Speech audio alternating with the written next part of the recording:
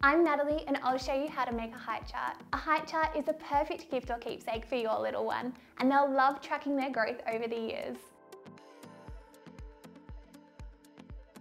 For this project, you'll need a dust mask, spray paint, paint, a paint tray, roller and paintbrush, wood glue, sandpaper, a tape measure, a pencil, a square, a clamp, some letters and numbers, and a piece of timber. Grab an appropriate length of timber from Bunnings and give it a paint. I've gone with Happy Days by Dulux, but you can choose whatever colour you like. There are hundreds of paint options to choose from at Bunnings, so you can get creative. To paint my timber, I'm doing W strokes and then I'm going to go all the way down and tip it off.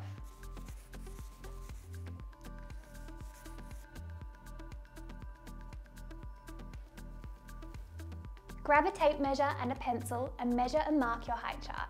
This height chart will be hanging 30 centimetres off the ground, so I'm going to start measuring from there. Use your clamp to secure your tape measure so that your measurements stay accurate.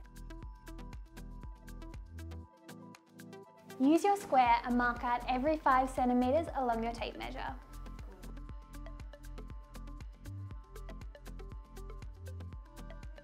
To customise my height chart, I'm going to be using these wooden letters and numbers that I picked up from the craft section at Bunnings, but you can also have a look at the wheelie bin and letterbox letters and numbers.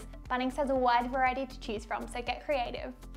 I'll be spraying my letters and numbers black, but you can choose whatever colour you like, or just leave them natural, it's up to you. For my markers on my height chart, I'm actually going to be using this packaging. Use your sandpaper and smooth out the rough edges.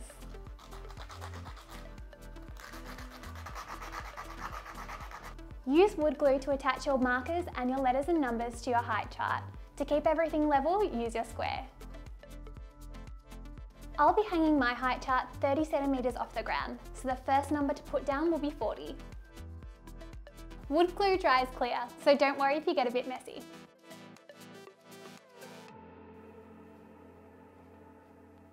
And just like that, we're finished.